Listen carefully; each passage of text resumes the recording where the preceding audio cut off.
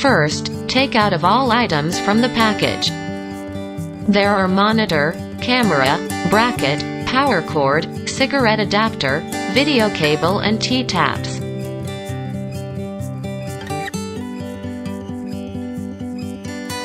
Pick up the bracket. Tighten the screws.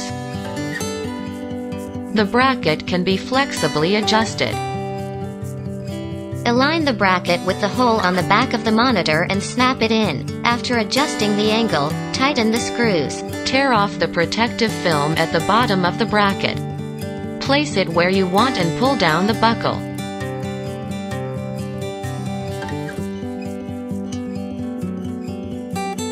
There are two wires on the monitor extension cable, AV1 and AV2. The reversing camera is connected to the AV1 channel, reversing priority. Pick up the video cable. Connect the 4-pin connector of the video cable to AV1 on the monitor extension cable. Pick up the camera. The camera angle can be adjusted flexibly. Remove the protective film on the camera. Connect another 4-pin connector to the camera. Connect the cigarette lighter to the cigarette lighter adapter. Connect the DC connector to the cigarette lighter. Press the red button. The red button lights up. The monitor lights up. The image appears on screen. When the guideline appears on the screen, touch the up key to turn off on the guideline. Touch the M key. When the H appears the screen, touch the up or down key to adjust the height of the guideline.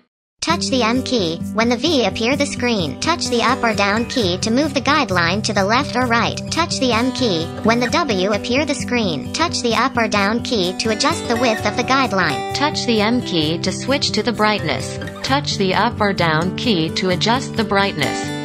Touch the M key to switch to the contrast. Touch the up or down key to adjust the contrast. Touch the M key to switch to the saturation. Touch the up or down key to adjust the saturation. Touch the M key to switch to the tint. Touch the up or down key to adjust the tint. Touch the M key to switch to the language. Touch the up or down key to select the language you want.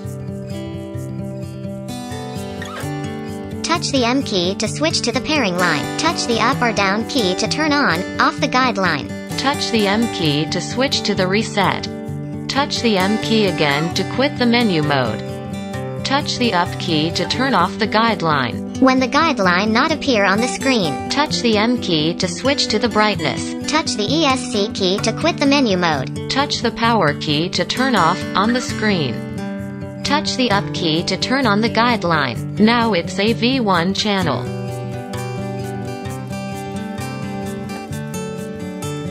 There is a green and a white thin wire on the camera extension cable. Hold the sensor with your finger, you can see LED light. Use a tool to cut the green line. Hold the sensor with your finger, you can't see LED light. The monitor is now in mirror rear view. Use a tool to cut the white line. Turn off the monitor's power and quickly turn on.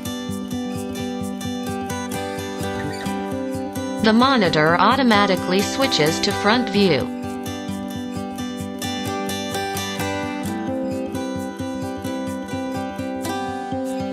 Pick up the second camera.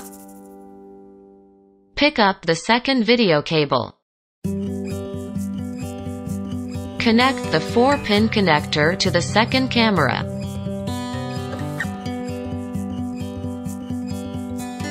Connect another 4-pin connector of the video cable to AV2 on the first video cable. Connect the DC connector to the power outlet. Hold the sensor with your finger, you can see LED light. Remove the protective film on the camera. Touch the down key to switch to the AV2 channel. The image appears on the screen. Touch the down key again to switch to the AV1 channel. AV1 has a reverse priority function, and the image will automatically switch when you put it into reverse gear. After the reversing is completed, put into gear again, the image will automatically switch to the AV2 channel. The second camera is recommended for baby monitoring or driving monitoring. The process of connecting the camera to the lamp line. T-taps. T-taps has 2 holes and 1 hole is closed. The long line is the line of the lamp or the circuit line on the car. Thrust the car light line into the first hole.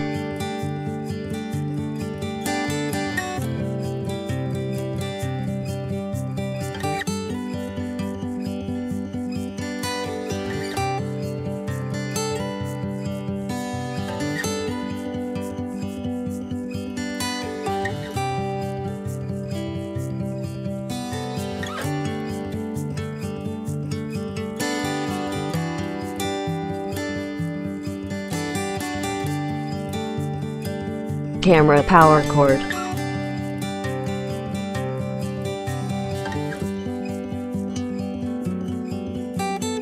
Plug the power cord into the second hole. Iron sheets.